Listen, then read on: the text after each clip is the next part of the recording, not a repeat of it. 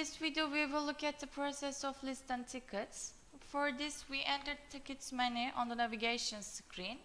A date section appears on the page and only open tickets are listed as a drop-down list.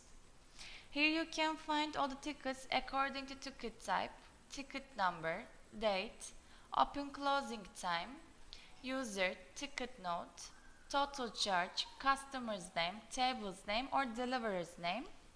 From this section you can also change your filter. Let's click on all tickets and click on refresh. Now it shows us all tickets between these dates. You can change the date from these sections also.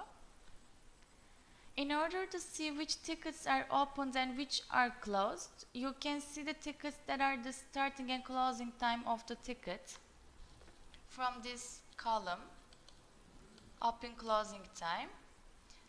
And as you can see, some of them didn't close. If a customer is selected for a ticket, we see the name of the customer.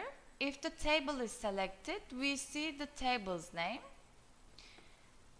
And lastly, one of the most useful features here is to quickly preview the ticket and go back into ticket. Let's click on a ticket and click on display. It has a structure that directly enters the ticket.